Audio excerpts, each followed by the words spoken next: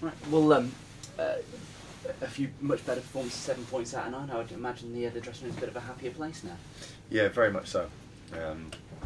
Obviously, it was well stated that the Barnet and the Altrincham games weren't good outcomes for us or good performances. But yeah, the last three, playing sides that were top of the table and tipped along with us to be strong contenders for promotion. I think it's been a good week. Obviously, Saturday's game, second half, we weren't great, but it's nice to win a game ugly, which we haven't done in quite some time. And I think, you know, anybody that wants to be successful has to know or has to be able to win games ugly when they're not playing well, and hopefully that will give us confidence that even when we're under a bit of pressure like we were second half and not as fluid as we were first half, that we know we can still go on there and go right to the end and get 3 points. And how are you finding life in the conference? I think there's a few more crosses for you to deal with, it seems that way. Yeah, it's, how can I put it respectfully? It's a lot more direct, shall I say. But that's part and parcel of it. You've got to deal with it. It's something that I'm going to have to adapt to and do it quickly.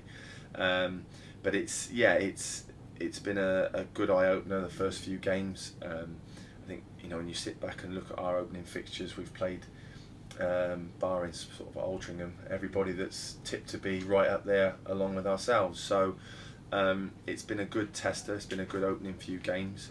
And as we've just said, the last week, the last 3 games have been a really positive 3 games. And given your experience in the game, has it surprised you what's come your way? Not really. I mean, speaking to people that have been around the division, the lads that have been here, that have come in, that have played in it, they kind of give us all an inkling of what it was going to be like. And it's just something that you're going to have to, you know, learn and adapt to and deal with week in, week out, and hopefully that's starting to show by the fact that we're gelling together better. You know, it's been a big turnaround this summer. There's been a lot of new faces come in, and it takes them time to adapt to come into a new club, and also, you know, the flip side of that is taken the players that have been here that have sort of only ever played league football time to adapt to the division we're in, and hopefully that, you know, that'll continue.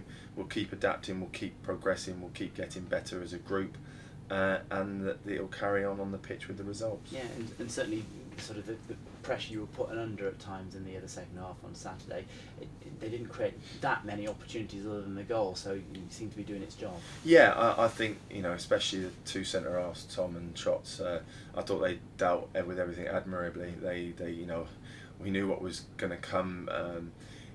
Working up to the week, you know, we knew that we were going to be direct when they got around the when they got around our half. They were going to throw a ball in the box, and you know, we didn't work on it overly. We knew what we had to do, and we worked on it in training. And then the 2 lads, the 2 centre halves, dealt with it great. And I think, you know, the whole team did as a whole.